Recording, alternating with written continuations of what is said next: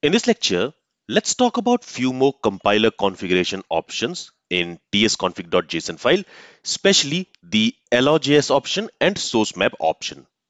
Let's go to VS Code, and in this compiler options object, if we scroll down,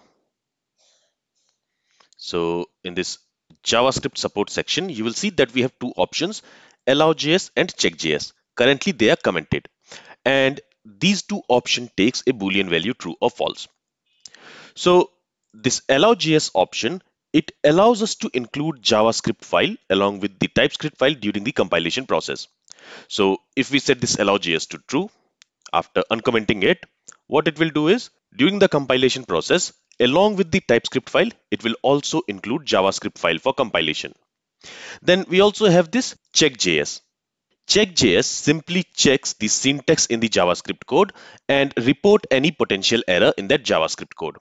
So if we uncomment this checkjs option and if it is set to true, what it will do is it will simply check the syntax in the JavaScript files and it will report any potential error, any error which it will find in that JavaScript file. Now, these two options can be useful when you don't want to completely rely on TypeScript in your project. So let's say you're creating a project where you're using JavaScript as the programming language. Now, what you also want is you want to utilize some of the advanced features of TypeScript in that project. So at that time, you can uncomment this allowJs and checkjs and set it to true. And then you can also write some TypeScript code. And during the compilation process, the TypeScript code will be compiled to JavaScript, and then that JavaScript code will also get compiled. It will be also included in the compilation process. All right, now we don't need these two options in our project. And we also want to make sure that we don't double compile the JavaScript files which has been generated by compiling the TypeScript files. So for example, in our project folder, you will see that we have some JavaScript files, app.js, auth.js, config.js, etc. So if we uncomment this allowJs and if we set it to true, these JavaScript files are generated after compiling the TypeScript file. So what it will do is it will again recompile the JavaScript file also. Okay, so we are not going to enable this option. Then another option which we have is this JSX option. So this JSX option can help us with the React project. So if I scroll a little bit right, so basically that JSX option, it specifies what JSX code is generated.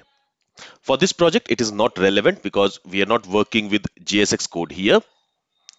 Then if we scroll down, we also have these two options, declaration and declaration map. Again, these two options are not that important at this point. Basically, this declaration map and this declaration option, it works with d.ts files. This d.ts file is an advanced concept. It is used when you are shipping your project code as a library to other people. So currently, we are also not going to worry about these two options.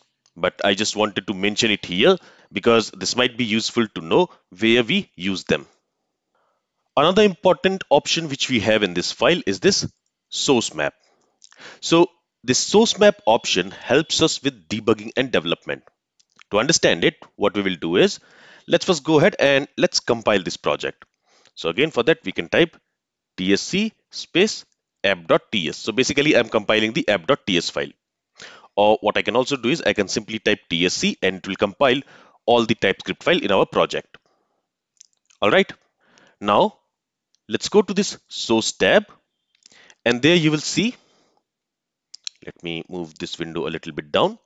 So there you will see we have our app.js file, auth.js file, and config.js file. So you can simply open these files and you can read the code, the JavaScript code, which is generated for those files. Okay, and this can be helpful when you want to debug these codes. So from here also, you can set a breakpoint like this and you can debug the JavaScript code. Now, what if instead of debugging JavaScript code, let's say we also want the TypeScript files shown here so that we can debug the TypeScript file instead of debugging generated JavaScript file. You can do that by enabling source map option. So here, let's uncomment this source map option and let's set it to true. Let's save the changes. And now let's again go ahead and let's compile this project. So the project has been compiled. And if we go to the project folder, there you will see that some .js.map files have been created. So we have this app.js.map, we have auth.js.map, and we have config.js.map. So for each JavaScript file, this .js.map file has been created. If we open one of these files, let's say if I open this app.js.map file, here you will see that this file has some pretty strange content, as you can see. Okay, but what these files basically do is they basically act as a bridge which is understood by modern browsers and the developer tools which comes with that browser to connect the JavaScript file to the input files. So with these files generated, if we again go to the source tab here, and if I refresh the page, now you will see that app.ts, config.ts, these two files are also generated here. And now from here, we can also debug our TypeScript code. So this is the advantage of enabling this sourceMap option in tsconfig.json. Now here, I will simply go ahead and I will comment this option because our project is very small and I do not want to generate these unnecessary .js.map files here. So I have simply commented it. But if you have a need where you want to debug your TypeScript code in browser's developer tool, then you can simply go ahead and you can uncomment this source map option and set it to true. Alright, so this is all from this lecture. If you have any questions, then feel free to ask it. Thank you for listening and have a great day.